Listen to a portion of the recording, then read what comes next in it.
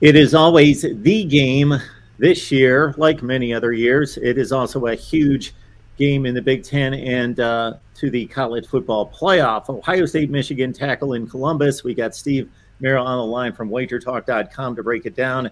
NFL, college football, the NBA. Check out Steve's work at wagertalk.com. And of course, you get his exclusive under the radar selection for us at the Voice of College Football. Again, that's exclusive. Patreon.com, search MarkRogersTV.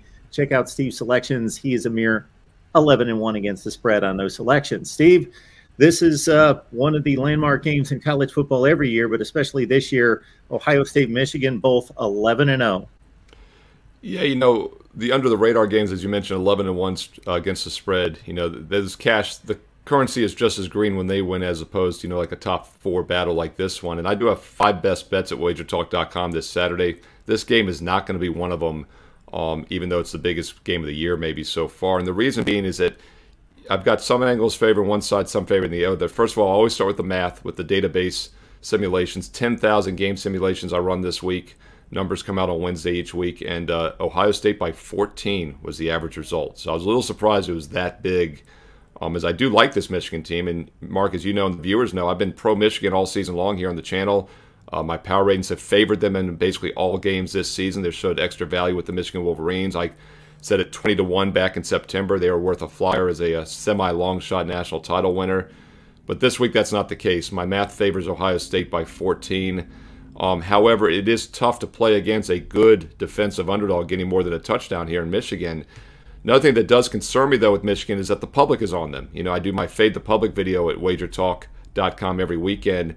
And one angle that works extremely well in the NFL especially is fading public dogs, because the public in general, 65-70% of the time, leans towards favorites. So when they're on the underdog, it's always a red flag. And it often happens in college football in these high-profile top 5, top 10 matchups. We saw it a few weeks ago. Public was very heavy on Tennessee against Georgia, probably the biggest public dog I've seen all year in college football.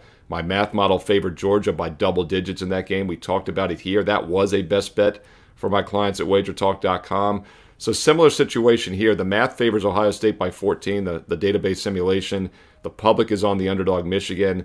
So I do lean towards Ohio State for that reason, but I kept it off the best bet card just because I do respect this Michigan team, and it's awful hard to pass up more than a touchdown with the team allowing less than 12 points per game. And my other concern, Mark, what could be the difference in this game is the Ohio State pass defense. Statistically very mediocre this year, as it's been for several years. That's always been their weakness. They give up 6.4 yards per pass against teams that average just 6.8. Michigan averages 7.9.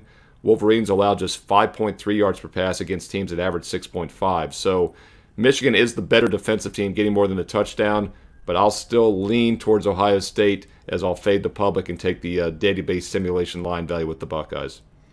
I'm going to throw out a perception, Steve, that may not make a whole lot of sense, because I don't know how much the numbers factor into the Vegas line versus the betting that's wagered on each side versus just their maybe tweak in terms of a feel for the game or what other indicators are there. But it seems as though Alabama and Ohio State are considered in recent years to be the best teams in the country and have inflated lines.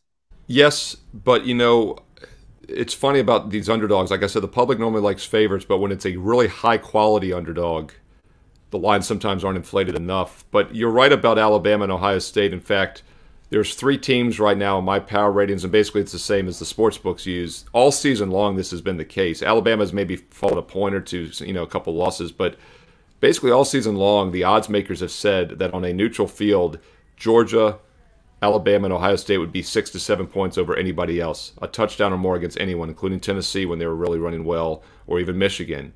And we're kind of seeing that here, right? I mean, home field's probably worth 2 or 3 points.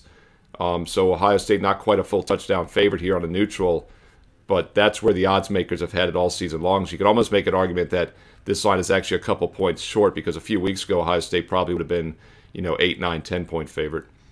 Interesting.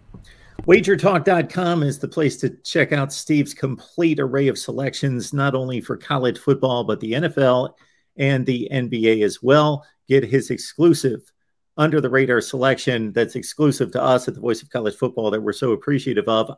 11-1 against the spread. Go to patreon.com, search Mark Rogers TV, and you get to join all the other benefits there on Patreon. Steve, thank you so much. Thanks, Mark.